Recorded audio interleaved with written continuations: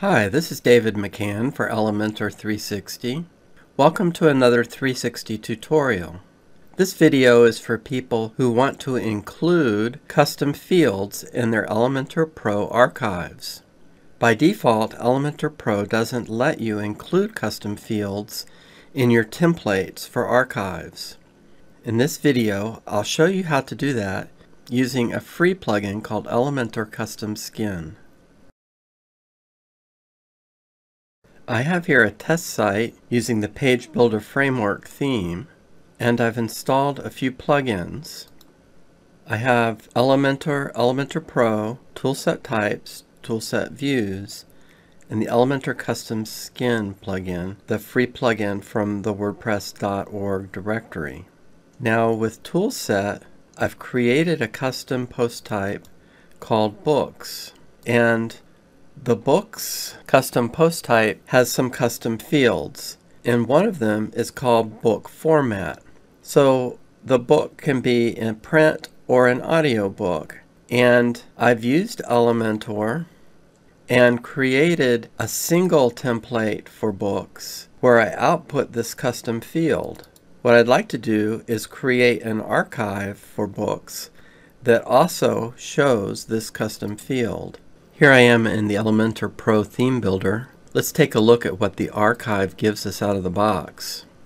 We want to create an archive. Give it a name for Book Archive. And we're going to make it from scratch. Now we'll add the archive title. Let's go put a little space above that. We'll add the archive title, and now we'll add the archive posts. Now we want to set this to books, so we'll go to the settings and we'll do publish, and we will do books archives. So I'm going to try to change this just to have a row across of books. So I'm going to go to 1 and we'll make the image thumbnail, and we'll have it go to the left. We'll change the image width, make it about 30%, and let's see if we can adjust the aspect ratio to get a better view of the cover. That looks better, but it's a little tall. And we'll make the excerpt length a little longer so that it fills up a little more of the space there. So this is our archive that we can create with Elementor Pro. There's no ability to add a custom field, which is what we'd like to do here. Let's save this and add our condition that it's a book archive. Go preview it here. Okay. So now we want to create something more or less like this, but have our custom field in here also. And this is where the plugin Elementor Custom Skin comes in. With this plugin, Elementor Custom Skin, we have an option for a loop, and we're going to create that, call it a book archive loop, and create a template. Now with Elementor Pro, when you create a single template, it's easy to add custom fields. You can't normally do that with the archive template. With this loop concept, we're back into the flexibility we have with a single archive template. So I'm going to add a row here. I'm going to have it stretch full width, and then I'm going to change this so this row is also full width.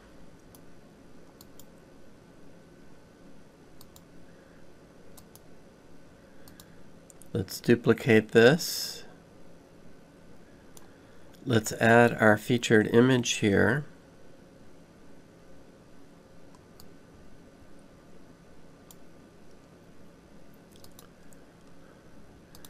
Use the dynamic data ability that we have with the regular Elementor builder. Let's set our preview settings.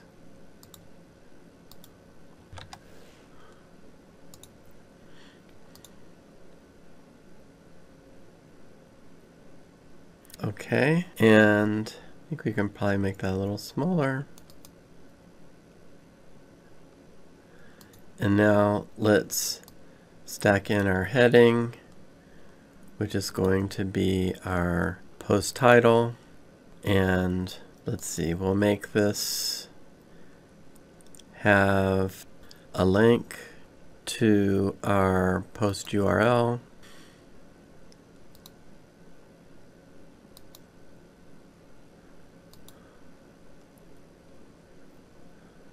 Let's just go with the full here. And let's make this a little bit larger.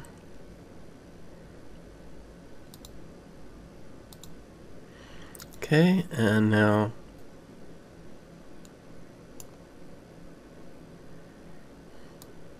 let's stack in our post summary and make it a little longer.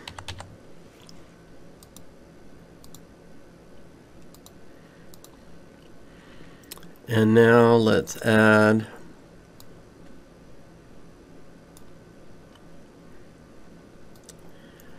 our custom field.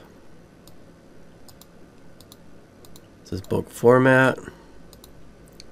And before we're going to say format reviewed.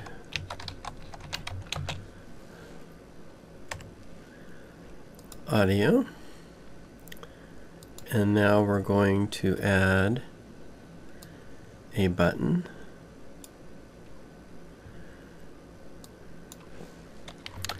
Read more. And the link will go to the post URL. Wonder if we can make this a little smaller in height. Let's try medium large. Nope. Medium. Okay, there. So this is our template now, our custom skin, our loop. We're going to save that. We don't need to give it any condition. And now let's go back to the theme builder and to our archive. And let's edit with Elementor. So we have this now. Instead of the classic or the card, we're going to choose custom, and then we're going to choose our book archive loop. We want columns 1. And there we go. We save that. We go take a look, and here's our book archive with our custom field. So I hope this video has been useful and that you found it interesting. Thank you for watching.